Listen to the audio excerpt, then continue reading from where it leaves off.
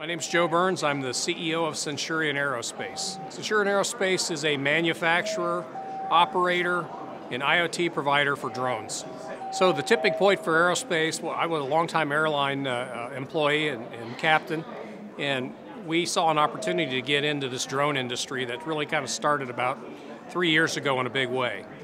The tipping point for IoT was the fact that now we have a drone with incredible amount of processing capability, and we're able to take that sensor and processing capability and real-time sample a whole section of the atmosphere and the planet that has no IoT sensors at all. We have incredible amount of atmospheric sensors on the platform, the ability to go out and sample weather events, atmospherics, pollution, all those sorts of things that we cannot sample today.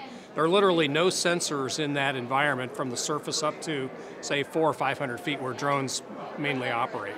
There are some projects out there. One of them is known as TAMDAR, another one is MedCars that are attached to aircraft, but they're so few and far between.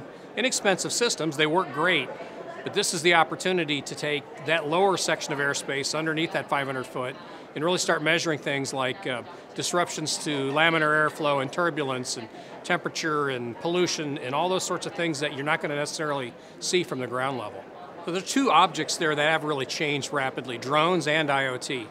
And we're able to take IoT and put information directly into the Watson system for image recognition. So we can actually look for a fault and be able to make a very, very intelligent decision on what that fault happens to be and what the situation might be that you need to repair. And it really rolls into something known as a predictive health management or asset health management type of an environment where you can take that information and start making proactive maintenance decisions on an object before things go bad. No, we went into this job knowing that it was going to be a different industry. So my job is just to promote the good cause and to sell lots of services and drones into the industry. A real big issue, I've been in the airline industry for a long time, was everything moves at a slower pace. There's safety of life issues, a lot of factors that take time and analysis, and systems take a long time to happen. What I've seen in the drone industry is kind of a revolution for aviation. Things are happening at a pace that no one has ever seen.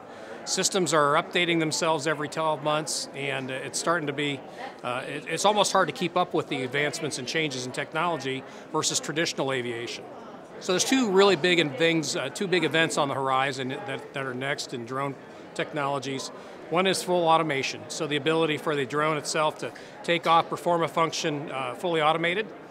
And the other one is really around the whole infrastructure revolution, bringing the data into the systems that you've never had before, and the ability to start supplementing traditionally manned inspections with ladder trucks and people actually going out. This brings a whole new safety factor into inspections and certain other opportunities like that. We really build, first things first, we had to build a drone, and someone asked me, hey, that's great, now what can you do with it? And the IoT is really the what you can do with it. So it takes the information that's out there, miniaturizing the sensors, and be able to transmit that real time back to the ground.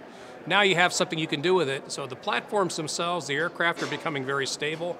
Now it's all about all the other things you can start to do with those platforms. Drones are here to stay, and they're just going to keep growing. And as one of my friends has been fond of telling me, we're on the 1 yard line, but we have 99 yards left to go in applications.